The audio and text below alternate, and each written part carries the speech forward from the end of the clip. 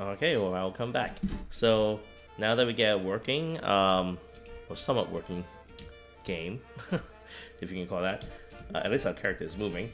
Let's add enemies to make this a little bit more interesting. So first thing first, we need to add an enemy object. We have a long time ago we did this add object. So remember, right click, insert new object, and then we're gonna add a new sprite. Just click somewhere, and then we need an enemy. So we're going to make this maybe idle down. Okay, so right click, import from strip. Remember we have a skeleton. Right here. Alright. So this is our enemy and animation here. Why don't we also add an animation for him walking? So add animation. We're gonna do walk down. Right here, walk down. And remember we have 6 frame. Loop this. Remember 7 worked pretty well. So this is the walking animation. Okay, good. So we can exit this. Alright, we got our enemy here, but we should probably scale this a little bit bigger. Okay. Remember, hold down shift to keep the proportion. Alright, so we got an enemy here. Oh. Okay, look, we got an enemy.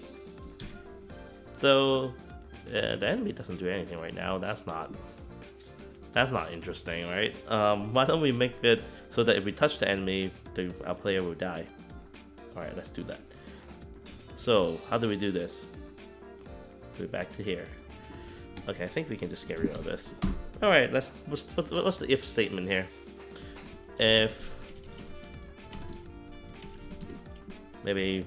the player touches the skeleton, then player will die.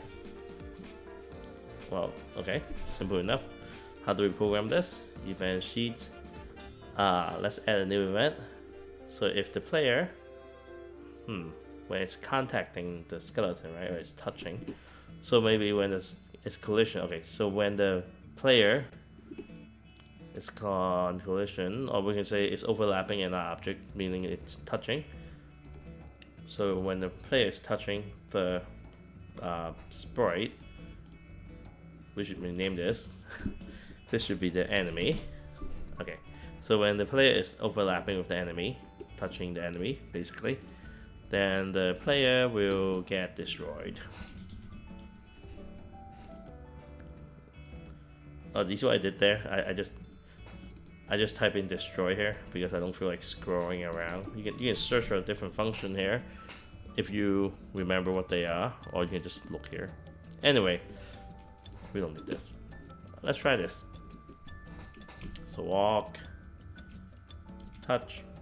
See, our player disappeared. Alright, that's the first step. Okay, but honestly, that enemy don't move, it's boring. Let's make the enemy chase after our player. So how do we do this? So we click on the enemy, add a behavior. Why don't we give him a let's see, movement, move to behavior. We want the ghost to move to our player, right? And let's see how this works. So go to behavior, move to, max speed is 200. So that's almost as fast as our enemy, our player's speed. Okay, so let's try this. So you see nothing happened here. So we need to program it apparently. Okay, so no problem. Add event. So let's see. Well, somebody need to trigger it. When do we want the enemy to go after our player? So let's add in that behavior here. That is actually a behavior called line of sight.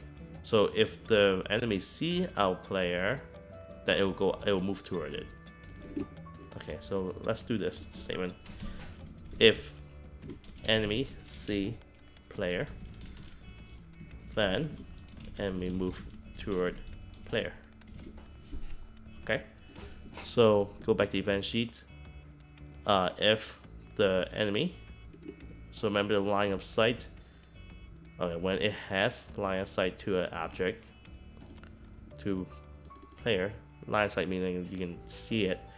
So when the enemy can see the player, if the enemy can see the player, then we're going to have the enemy move toward. So move to, we'll move to an object. We'll move to the player directly.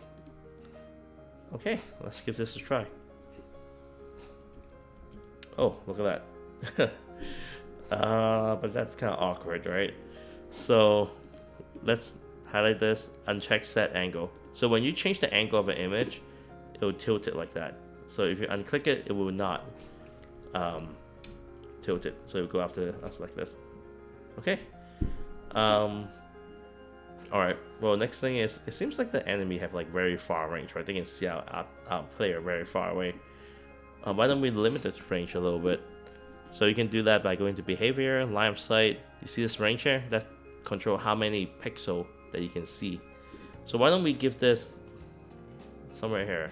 So by the way, over here it will tell you the pixel amount. So this is where the enemy is. It's around 500 on the Y. So right here. So if we do right here, that's 100. Alright, why don't we do this 200? 200 range. Okay. So you can also set obstacle, meaning like can the enemy see through the solid? So this is no. Okay, so basically the enemy now only have a range of 200 pixels, and it will only go toward our player if it's within that range. Okay. Alright. So now that okay, so now we have that. What do I want to do? Oh yeah, notice how the enemy is doing the idle animation the entire time. When we want to do this again, we want to change the animation to make this look cooler. So we want to do the same. It's moving thing, right? If the enemy is moving, let's see. Oh yeah, when the enemy is moving, then we want to change the enemy animation to walk down. And then same thing if it is not moving, enemy is invert of moving. If an enemy is not moving, then we want to change the enemy animation to idle down. Okay, let's save this just in case. Alright, it's idling. Alright, it's walking, and it's idling again. Alright, very good. Okay, so before we move on, this eventually is getting a little complicated because we have enemies items and then we have our player items. It's getting very complicated. Why don't we organize this a little bit?